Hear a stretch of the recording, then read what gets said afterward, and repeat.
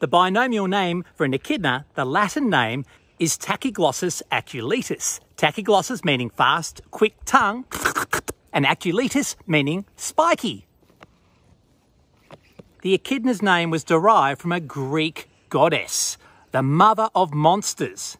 She was half snake and half human. That's because monotremes are very reptilian-like. Of course, echidnas lay an egg. Monotreme means one opening. Did you know that echidnas are the most widely spread native mammal here in Australia? They're found in every state, every territory, and every environment. They really are a very successful animal.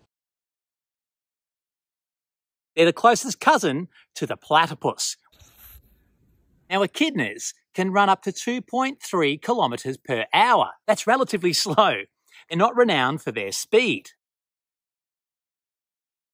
Echidnas lay one egg only when they're breeding. The egg only takes 10 days to hatch. A baby echidna, of course, is called a puggle.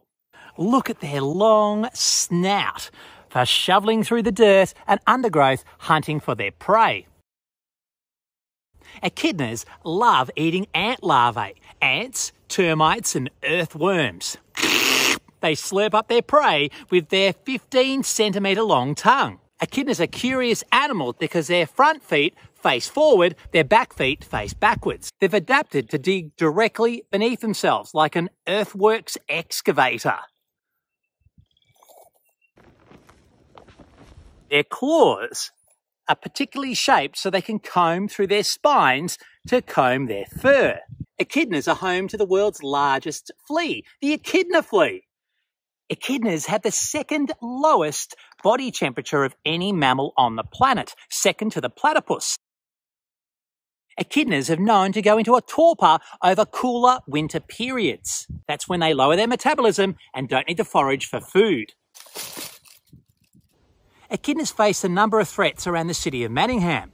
The worst threat to them is loss of habitat. They need understory, undergrowth, and they need lots of rotting logs so they can shuffle around hunting for their prey. The second biggest risk is traffic and road trauma. They're often found walking across our roads in Manningham, and sadly, they get run over by vehicles. If you want to help out echidnas in Manningham, walk your dog on a leash.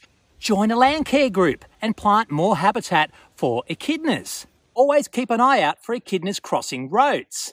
Create some undergrowth, create a corridor through your back garden. Everyone can help out echidnas in the city of Manningham.